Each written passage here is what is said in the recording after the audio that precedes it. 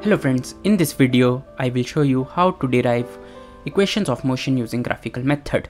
Equations of motion are set of equations which relate various parameters of motion for a body moving with constant acceleration.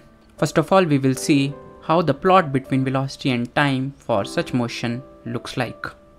In this case, velocity changes equally in equal intervals of time, therefore relationship is a linear one. Let at time t equals 0, the velocity is u, and at time t equal to t, the velocity becomes v. We can now proceed to derive the first equation of motion. Acceleration can be found by calculating the inclination of the curve, which is given by tangent theta in the triangle formed. Tangent theta, as we all know, is perpendicular over base, which is v minus u over t, transposing which we get v equals u plus at as our first equation of motion. For the second equation of motion, we will be calculating displacement. Displacement is given by the area under velocity time graph. We will be calculating this area as sum of two figures, a triangle and a rectangle. The triangle has a height v minus u and base t, and the rectangle has length equals t and width equals u. Using the formula for areas, we get S equals half v minus u into t plus ut.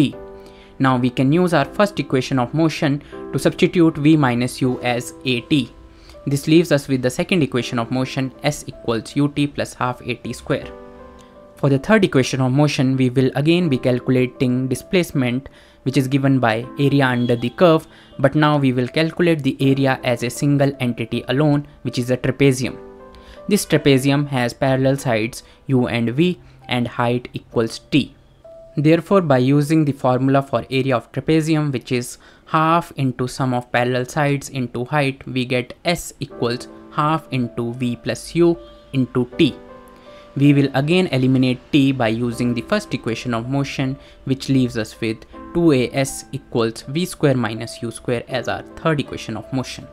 So this was how you can calculate three most important equations of motion using graphical method. If you like this video, make sure you drop a like and see if you can subscribe to this channel. I will see you in the next one.